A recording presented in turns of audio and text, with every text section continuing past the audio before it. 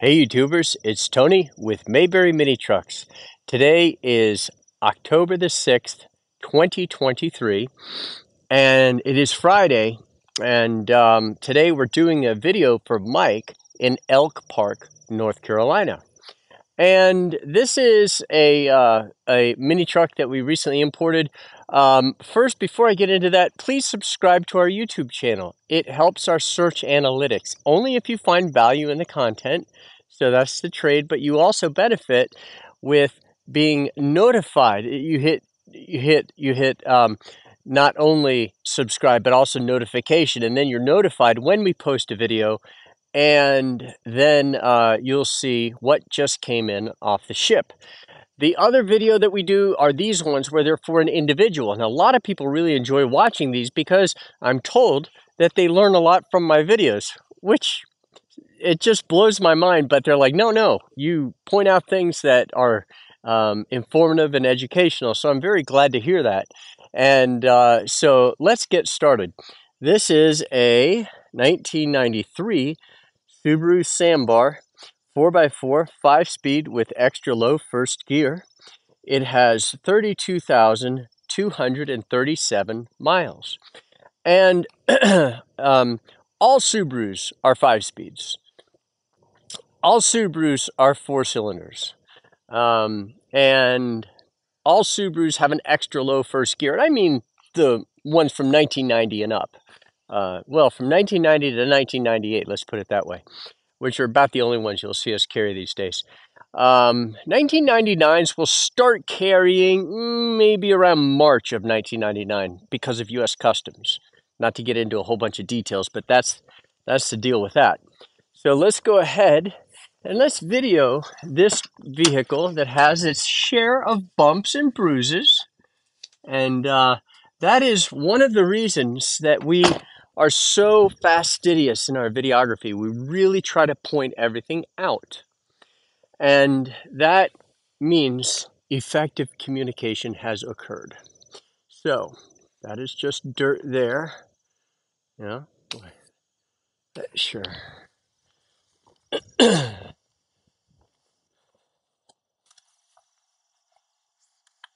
Made things good and dirty. That windshield washer, or gasket rather, gets chalky, and its chalkiness is black. Okay, so the front of this vehicle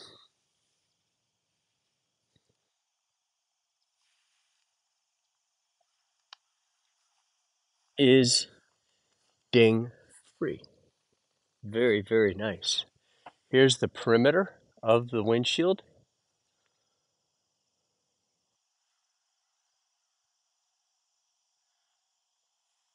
Looking good. Good looking front bumper too.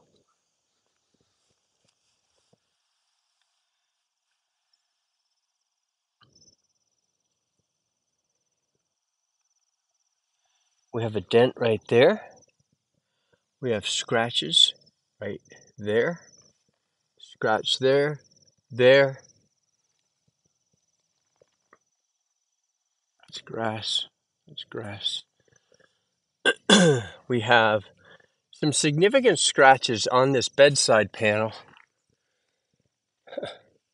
But interestingly, just one ding right there. These are paint scratches, not I don't, no, I don't. If it did indent the sheet metal there, it's very, very light indentation. Here's the bottom side of the bed.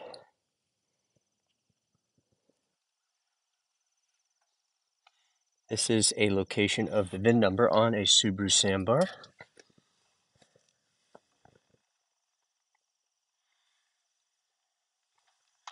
Here's the bed. You do have some rust here. I'd say that's becoming more than surface rust, but a wire wheel on a drill would go a long way, and then just on a dry day, really get it good with some Valspar paint, some good quality spray paint. Now, for the rest of the bed,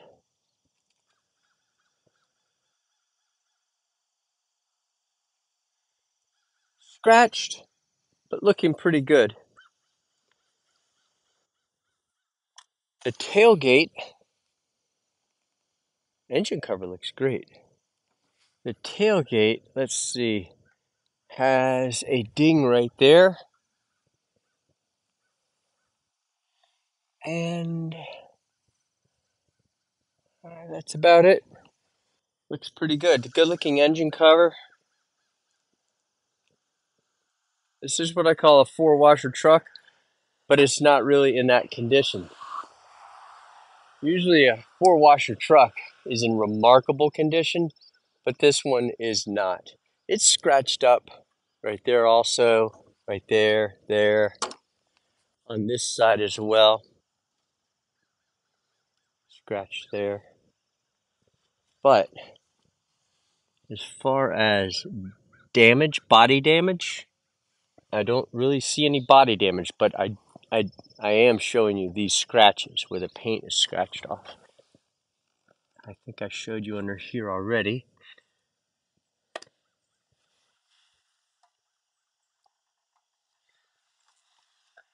And here, coming down the door pillar, or the door post, there's some scratches right there. But that's it on this door. Looks good. Let's look inside here. We'll start with the door panel, the interior of the passenger door.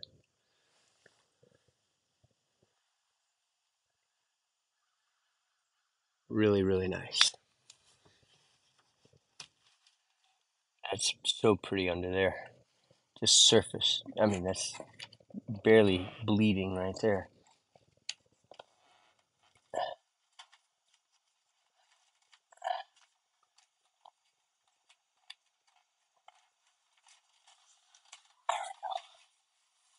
Man, look at those seats. Aren't those pretty?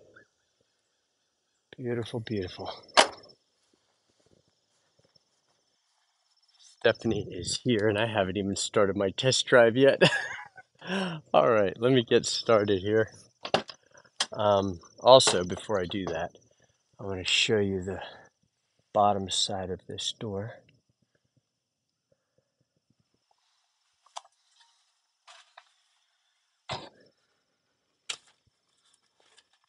And under there, really nice.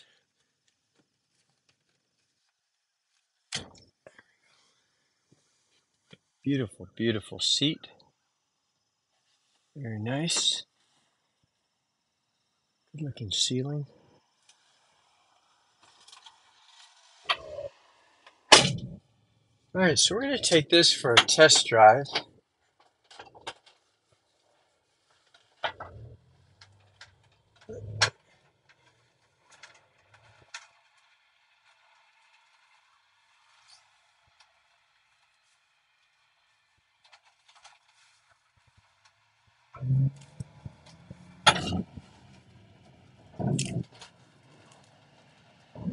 So on these test drives, what we try to do is we want to get it up to speed so that we can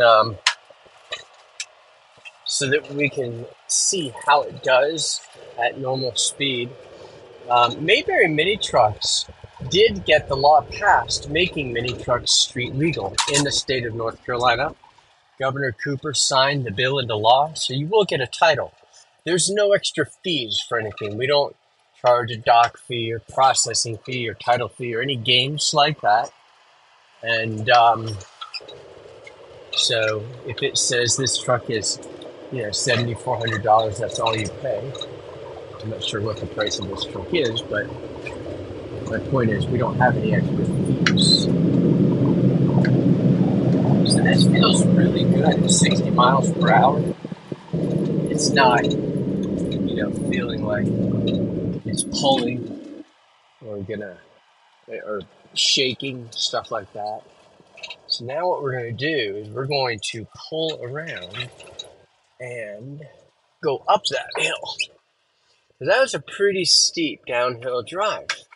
which is nice because it's easy for me to get up to 60 quickly after I round that sharp turn.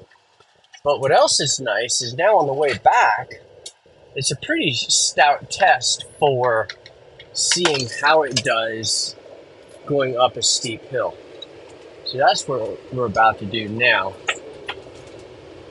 We're in fifth gear,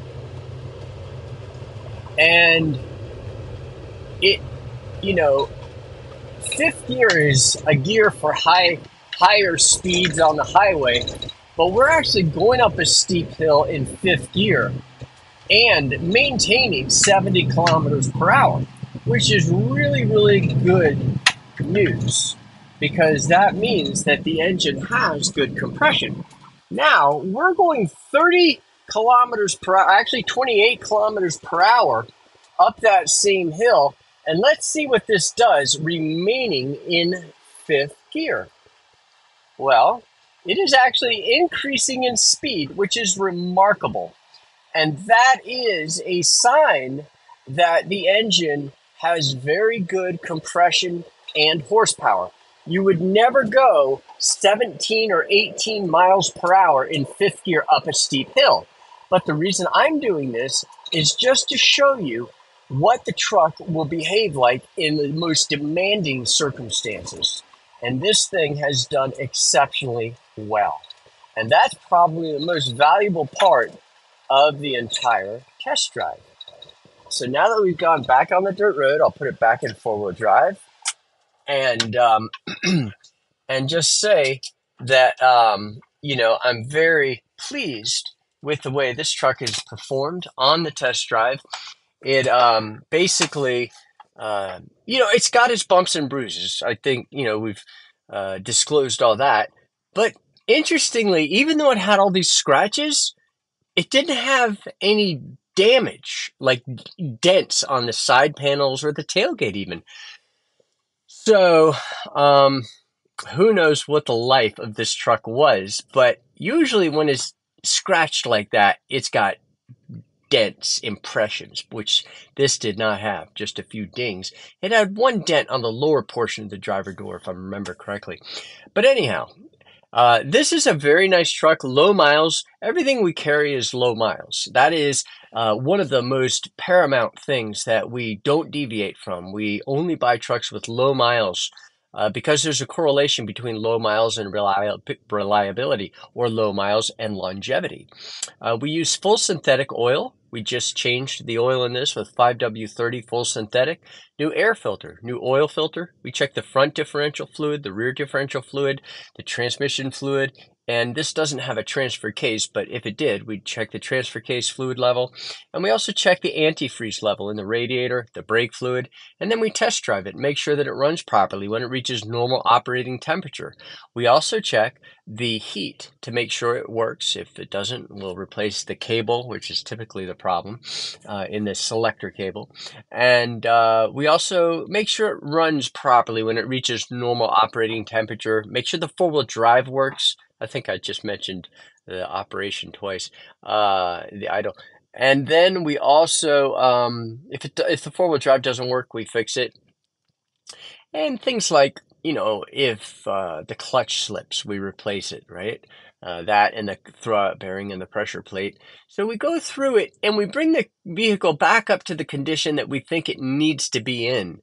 We don't just put a for sale sign on it and put lipstick on the truck and say for sale, it's so beautiful.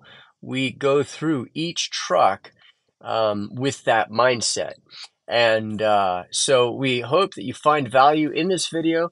Please, again, subscribe to our YouTube channel. We also deliver. We charge $2.50 per mile one way. So if you're 500 miles away, then it's $1,250. Boy, I hope that's right. I think that's right. 1,200, because we had to raise our price on our delivery because the cost of diesel is just skyrocketing. And I've really absorbed that so much for a long time, but I just can't because there's so many expenses. And we try to keep it as a nominal fee. So if you're 100 miles away, it's $250. There's some easier math. And then If you have a trailer, then by all means, we encourage you to come pick it up. And you bring 4 2-inch ratchet straps for a Subaru and 3 2-inch ratchet straps for all other trucks. So again, thank you for watching our video.